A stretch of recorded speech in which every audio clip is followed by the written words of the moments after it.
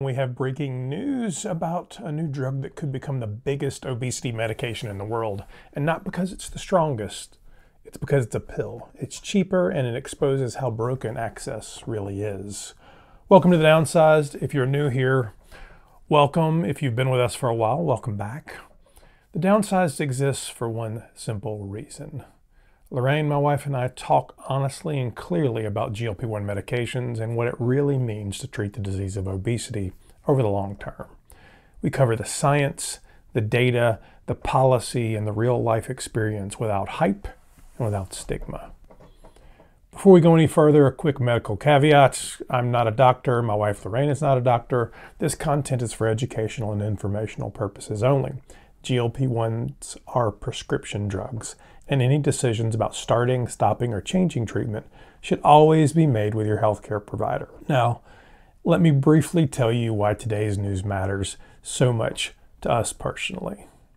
My name is Christopher Durham. Together with my wife, Lorraine, we have lost more than 150 pounds using GLP-1s, tirzepatide, Zepbound, Mounjaro.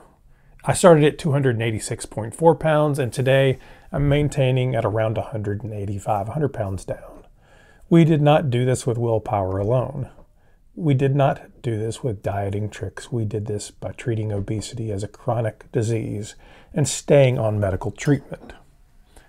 And I want to be very clear about something because it matters. GLP-1s do not cure obesity. They treat it, much like medications for blood pressure or cholesterol. They work while you're using them.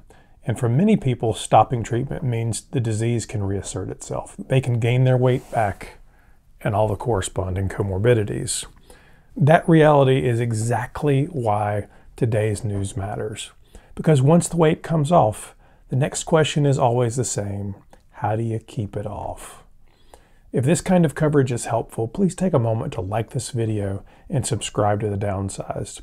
We publish new videos every day, and your support helps us reach more people who need clear, stigma-free information.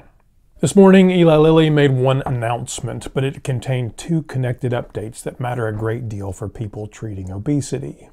First, Lilly confirmed that it has submitted its once-daily oral GLP-1 drug, Orforglipron, to the U.S. Food and Drug Administration for approval to treat obesity.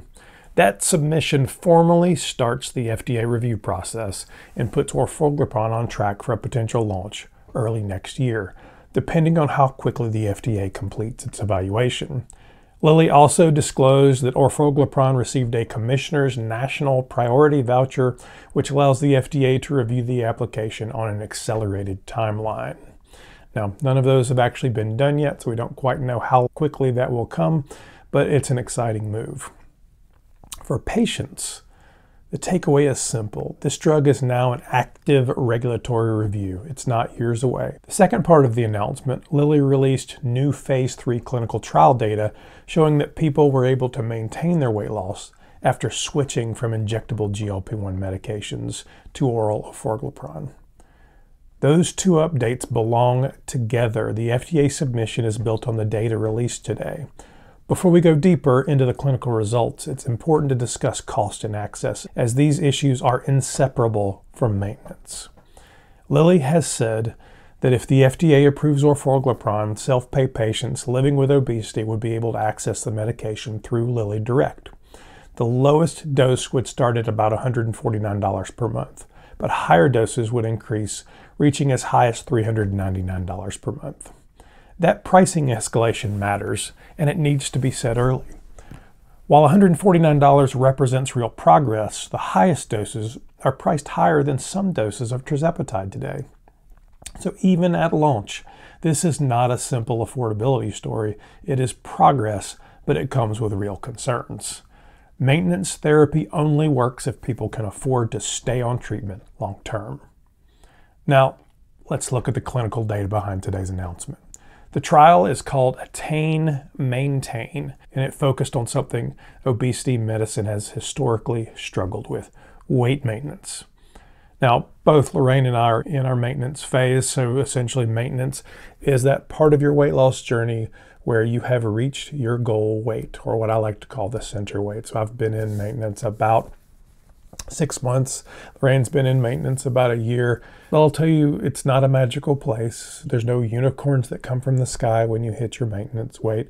It's really just the rest of your life. And it's that ongoing struggle. I wouldn't even say struggle. It's that ongoing work to maintain within a few pounds your weight, your health, your life. Is it easy some days? Sure. Is it hard some days? Sure. Would a medication like this potentially help? Absolutely.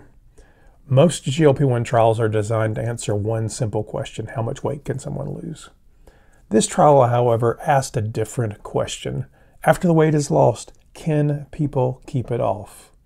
Participants in ATTAIN MAINTAIN had already completed 72 weeks, nearly a year and a half, on the highest tolerated doses of Wegovy or Zepbound, so semaglutide or tirzepatide, as part of the SURMOUNT-5 trial. Once their weight loss leveled off, defined as less than a 5% change in body weight between weeks 60 and 72, they were eligible to enter this maintenance study. In total, 376 adults across the United States were enrolled and randomized in a 3-to-2 ratio. That means for every 3 people who received Orforglipron, 2 received a placebo. Everyone continued diet and physical activity counseling just as they would in real-world care. Participants did not jump straight to a high dose.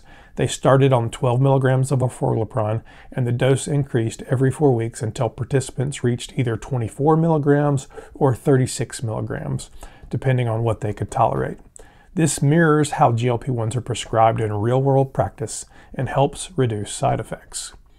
There was also an important patient-centered safeguard built into this study. If a participant regained 50% or more of the weight they had previously lost, they were automatically offered a rescue treatment with Orforglipron. That means because patients were not left behind for the sake of clean data, this reflects real clinical care. That matters because patients who were probably on the placebo were not left behind for the sake of the clean data. Now, I've talked about this a number of times. I always hate to see people who are fighting the disease of obesity given a placebo. It leaves them out there alone. So what happened in this case was if people did gain their weight, they were on the placebo, they were given some more Orforglipron, and they were able to go back on treatment. This reflects real clinical care and acknowledges obesity as a chronic condition, not a personal failure. This is a great way to go, Lilly. I appreciate that. At 52 weeks, Lilly reported that ATTAIN MAINTAIN met the primary endpoint and all key secondary endpoints for weight maintenance compared to placebo. Lilly stated that ATTAIN MAINTAIN showed that Orforglipron, the once-daily oral GLP-1, helped people maintain the weight they worked hard to lose. So let's look at the numbers. Participants who switched from Wegovy to Orforglipron maintained nearly all of their weight.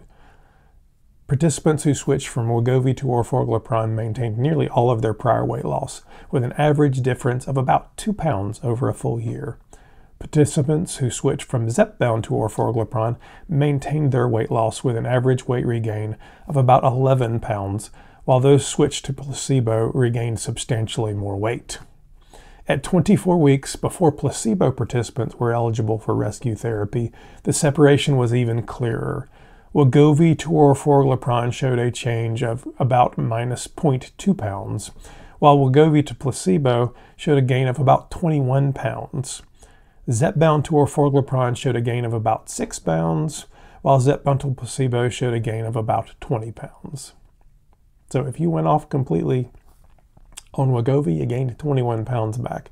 If you went off completely of Zepbound, you gained 20 pounds back in a year. In plain terms, the people on oral Orforglipron largely held their weight. The placebo group did not.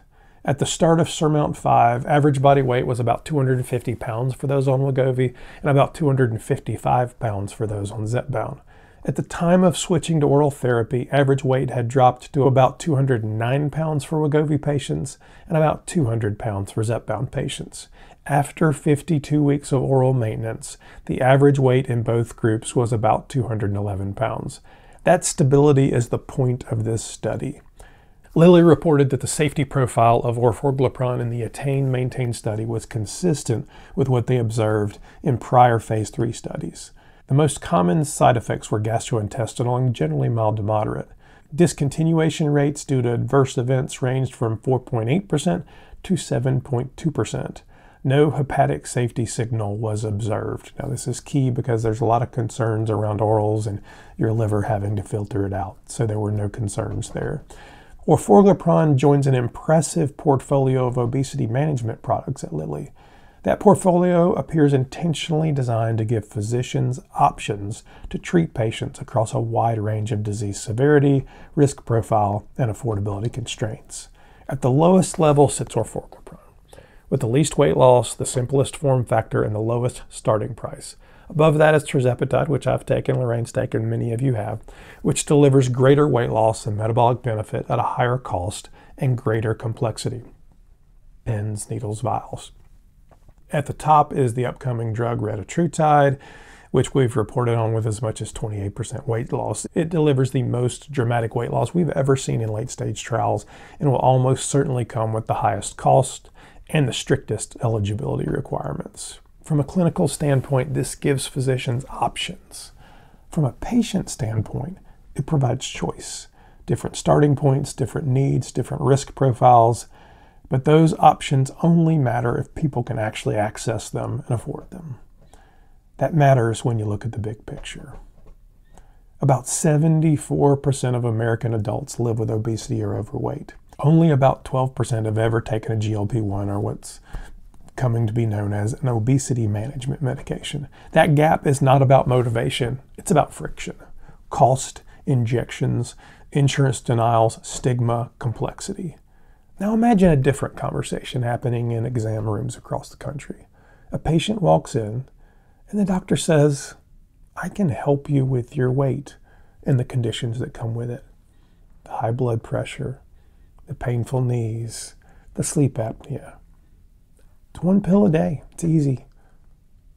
That conversation changes everything. And if that one pill a day is also affordable, they walk out with hope.